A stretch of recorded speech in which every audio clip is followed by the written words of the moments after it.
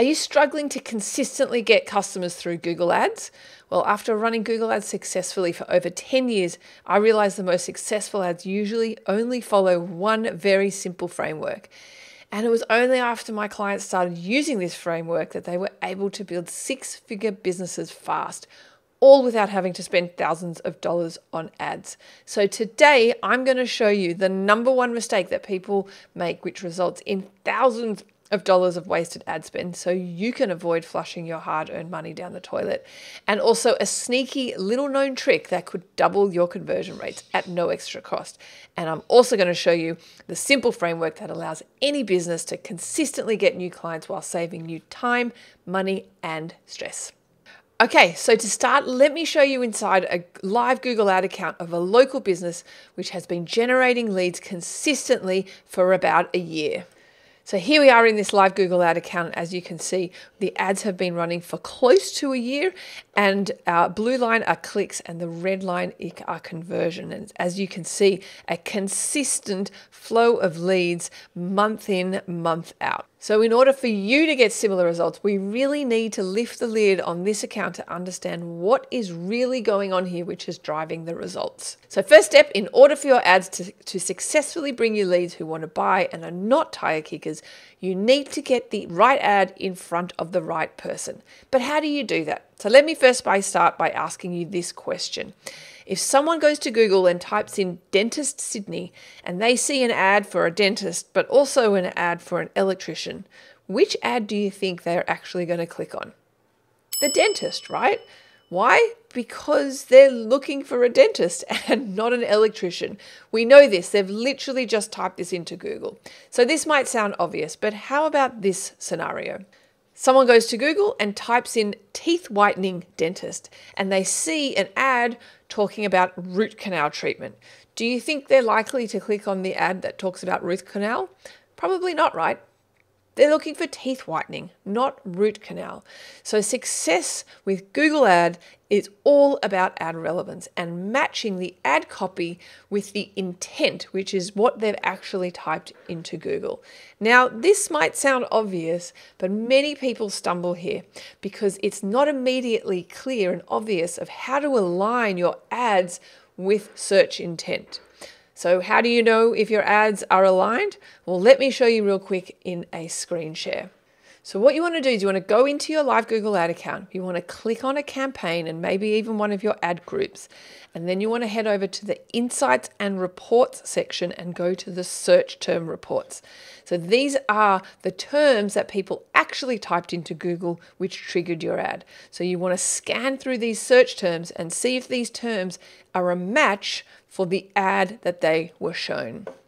So to make sure that the right ad is shown for the right query, you need to structure your campaigns the right way. That is ensuring that the ad groups have very tightly themed keywords so that the ad attached to the group of those keywords is relevant. So now that you've conquered step one, let's dive into the next crucial part, especially if you're a local business swimming in a sea of competitors. In competitive niches, you need your ad to dominate the digital landscape, grabbing attention before your rivals even get a chance. The good news, it's super easy to do and it doesn't cost you a dime extra.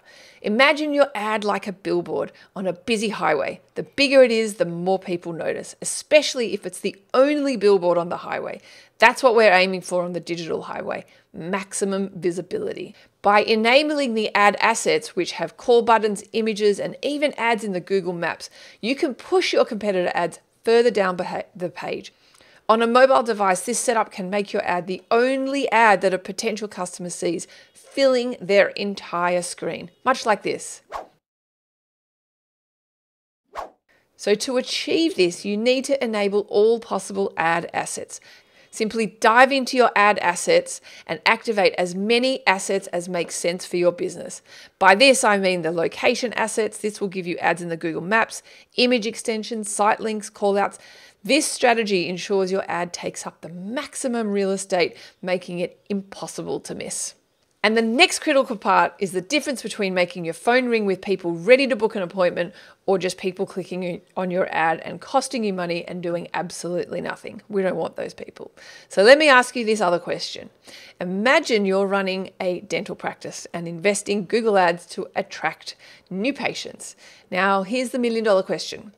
Would you rather appear in front of someone who types in just the word dentist or dentist near me into Google? Think about that for a second. Think about the difference of intent. Which search phrase screams, I'm ready to book an appointment right now, I've got my phone in hand? If you're leaning towards dentist near me, well, you are absolutely spot on. This searcher is actively searching for a dentist, ready to make that call, ready to be seen straight away. It's like they're standing outside your door, phone in hand, eager to step in. On the flip side, someone searching for just the single keyword dentist might be on a different mission entirely. They could be researching what a dentist does for a job. Or really the point is, no one really knows. They're in browsing mode and we don't want to pay for those clicks. So in order to make your phone ring with potential patients ready to book or potential leads who are going to convert to customers, you need to think like them. You need to ask yourself this question. What are they typing into Google when they're poised and ready to take action? And you want to focus your ad spend on those high intent keywords and watch your appointments soar. If you're struggling to think of what those high intent keywords are, an amazing source of intel on this is your search term report that I was showing you earlier on in this video. This is what people actually typed into Google, which triggered your ad. So let me show you real quick with a quick screen share. So go into your live Google ad account, click on one of the campaigns, and under Insights and Reports, go to this search term report. Now here, as you know, are all the terms of what people actually typed in. But what I want you to do is I want you to click on this conversions column, and this will rank by conversion. So these are all the terms which resulted in people actually contacting you. So you want more keywords like this. You want to appear for more phrases like this. So this is very good intel of what is currently working.